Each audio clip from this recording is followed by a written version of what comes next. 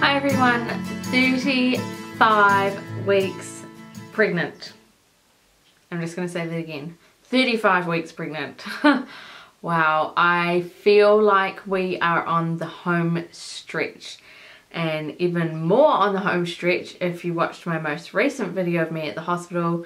My blood pressure is not behaving and we could be having a baby any week now, which, wow. So many emotions around kind of reaching that home stretch, that last month, you know, like, because I'm nearly 36 weeks, so it's really kind of emotional in a way, because infertility's not a fun thing, you know, like you hope something and hope something and hope something, and then you just get your hopes shattered again and again and again and again and again. And when you finally get that big fat positive and you get to the end of your pregnancy, you just kind of feel like it's the end of an era, I guess you could say. It's like, I remember feeling like this when Roman was born, that all that heartache was finally gone because we finally were getting our baby, you know. Infertility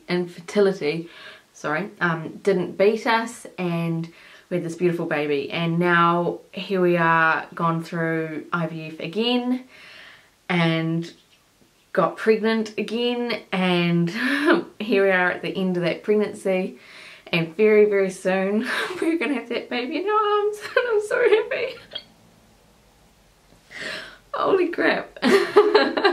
I just can't believe we're finally, like, we're at the end now, we're at the home stretch, and I'm gonna have this baby in my arms, and we are never gonna have to do infertility again, because it's finished, it's done. We don't need any more children. We've got one of each. We've got a boy, and now we're having a little girl, and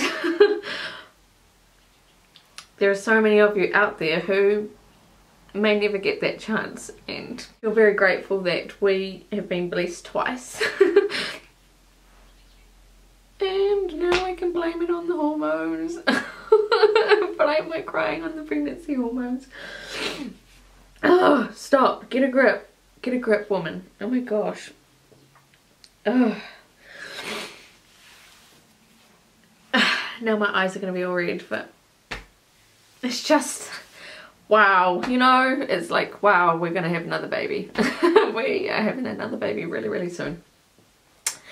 And I'm very happy about that, obviously. It's just, when you finally get out of that infertility rut and you've got everything you hoped and dreamed for, it's just, it's overwhelming. It really is. It's like, well, you know, I'm now going to be a mum of two, when 3, 4, 5 years ago, no, not 3 years ago, because Roman was born 3 years ago, so 4 or 5 years ago, I never thought I would be a mother at all. So, and now we're going to have 2 kids, and it's just wonderful. So I'm very, very grateful, and I hope you all get to experience these hormonal moments that I'm currently experiencing, and just being very grateful. And yeah, so oh, that was good. I just had a phone call from my mum, so it gave me time to like settle my tears down, and now I probably have really red eyes and my makeup smudged everywhere, but hey, who cares, because they were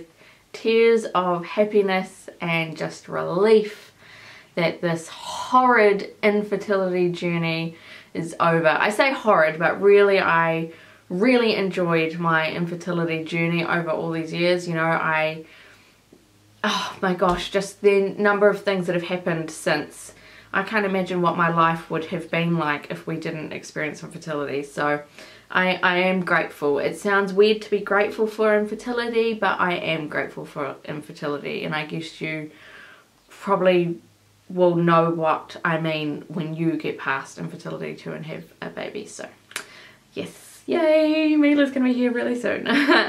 We're going for brunch. We're meant to be going for lunch, but we're going for brunch now because of my blood pressure misbehaving. I have to go get regular checkups at the hospital, and tomorrow is my first appointment since I was at the hospital on Monday. I have to go do urine, go give a urine sample, get a blood test, go on this CTG or something, whatever thing that measures contractions and baby's heartbeat, and obviously blood pressure check. And I'm going to obviously probably continue to have these checks right up until Mila is delivered, which is the exact same story with Roman's pregnancy. I'm not too sure how this blood pressure check is going to go tomorrow. If you're going to watch my, excuse me, if you're going to watch my Daily Till Baby vlogs, the one I filmed today, I actually had like fuzzy light moments in my eyes, and it lasted for a good 30 seconds. So I'm not too confident that my blood pressure is going to be down from what it was. It could be up. And yeah, so basically we've got a minimum of a week and a bit before I can be induced, and we have a max of 4 weeks before I'm actually due. So anywhere between a week and a bit and 4 weeks, and Mila's gonna be here. She's gonna be here. We're gonna use all the stuff in this room finally, and it's just crazy. I just can't believe it. So things have gone a bit out of order. So if I rewind, basically what happened is over the weekend we had our wedding anniversary. You might have seen my pictures on Facebook or Instagram. Martin made me this beautiful breakfast with pancakes and maple syrup and banana, and oh, it was just, and bacon and cream. Oh, it was so good. It was amazing. So that was our 6th wedding anniversary. But anyway, over the weekend I started getting a few headaches, and I started getting the visual disturbances, and with high blood pressure that's a sign. And so it was kind of minor, like my headaches weren't like pounding me, and I didn't need to take Panadol or anything for them, but they were there, and I don't get headaches, so it was still a sign for me that something wasn't quite right. And then I started getting the flashing lights. They were nowhere near as bad as what I got with Roman, but they were there. And I thought, and I texted my midwife Sunday saying, hey, just wondering if you could just come and do a quick check of my blood pressure tomorrow. I'm having headaches and flashing lights. And she's like, yep, I'll come tomorrow. So she came the next day, which was a Monday, took my blood pressure, and within literally 2 seconds of her pumping it, she's like, I'm just gonna start that again. And I was like, okay, maybe she just made a mistake. But no, it's because she didn't believe the reading. So she did again, and my blood pressure ended up being 140 over 104. Normal, I think, I'm not quite sure what normal top number is, but I think 140 is kind of like borderline high. But the bottom number, I think normal is between 70 and 80. So 104 is not great at all. Yeah, not great at all. So obviously my body was giving me signs over the weekend that things were, you know, blood pressure was getting a bit too high. So my midwife was like, look, we need to go to the hospital and just get this checked. And I was like, oh great. So got Roman looked after, went to the hospital, got 3 blood pressure checks there, and my blood pressure there was 100, and I think it went down to 130, which is relatively okay, over 96, which is still high, but they called it borderline, so like, you can go home. I was like, hallelujah, because I hate sitting around hospitals. It's so boring. So I got let off that time with no drugs and no hospital stay. But I walked into labour and delivery, and they're like, are you in labour right now? I'm like, no. And they're like, that's good because we're full. They had every single room full. So lucky I wasn't delivering right then and there. So yeah, and then Tuesday, Wednesday, things were okay. I still got that tiny nagging headache, like it's not really hurting me, but I can tell it's there.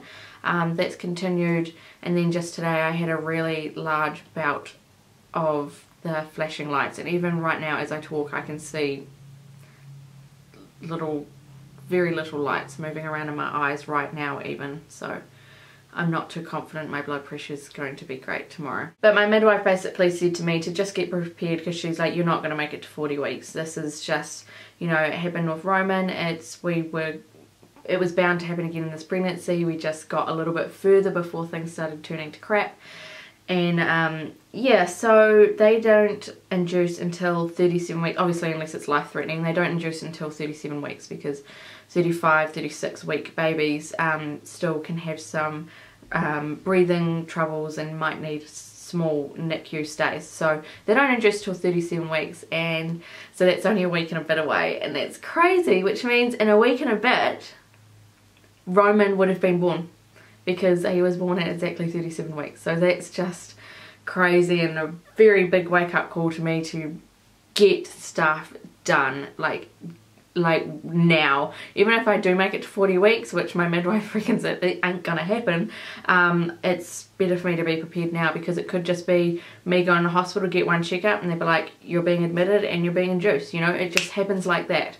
That's what happened with Roman. I went in because I saw some stars. They're like, we're going to keep you in overnight, and then the next morning they're like, we're inducing you today. I didn't even have any bags packed.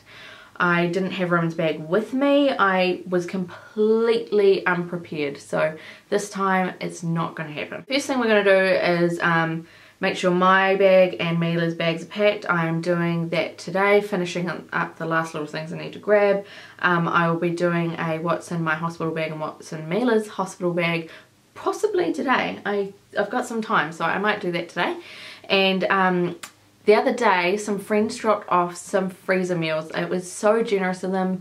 Pumpkin soup, stew, macaroni and cheese, all in little bags, ready to go in the freezer, and I was just, my heart melted. I was just like, this is incredible and extremely generous. So I need to start doing my own freezer meals, or even my next grocery shop, which is next Wednesday. I do it fortnightly on a Wednesday, same time every day.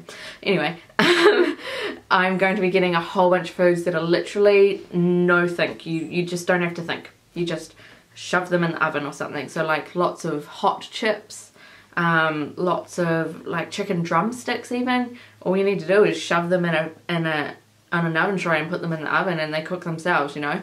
Bags of frozen vegetables, stuff that I don't have to think about, stuff that I don't have to cut up, stuff that I don't have to peel. So yeah, hot chips, chicken, and like lots of bags of frozen vegetables, because I know with Roman I was dog tired, Martin was dog tired, and we just did not feel like cooking. You don't. If you're pregnant, you do not feel like cooking when you have a newborn baby.